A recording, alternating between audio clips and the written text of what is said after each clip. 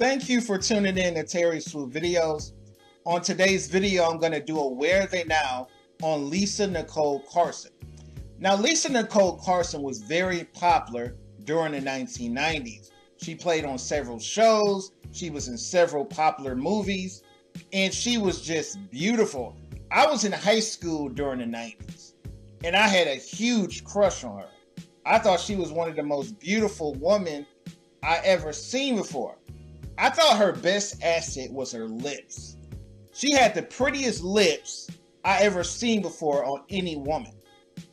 Now, she started acting during the late 80s when she appeared on The Cosby Show. And then when it got into the 90s, that's when she started to become a star. She played in Love Jones. She played in Jason's Lyric in 1994. In 1995, she played in Eased by You. She played in Devil in the Blue Dress, where she does a sex scene with Denzel Washington.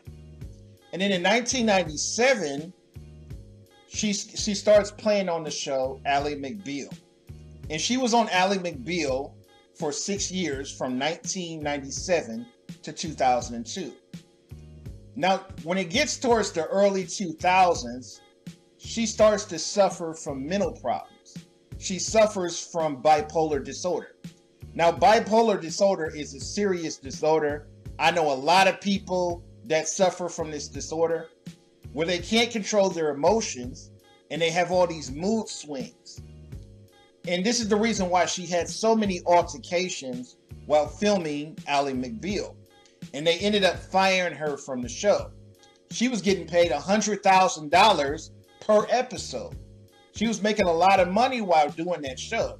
And they fired her from the show. After she was fired from Ally McBeal in 2002, she went on a 10-year hiatus. She checked herself in mental health facilities, and she was in and out of these facilities, but she eventually overcame her mental illness and she started acting again in 2017 when she appeared in a New Edition miniseries. She had a small role in the New Edition miniseries, but it was just great to see her back working and back in the limelight. Today, she's 50 years old, and I think she looks great for a woman who's 50 years old. She doesn't look like the beauty queen that she used to look like, but for 50 years old, I think she looks great. A lot of people have different opinions about this topic. Leave a comment, rate, and subscribe.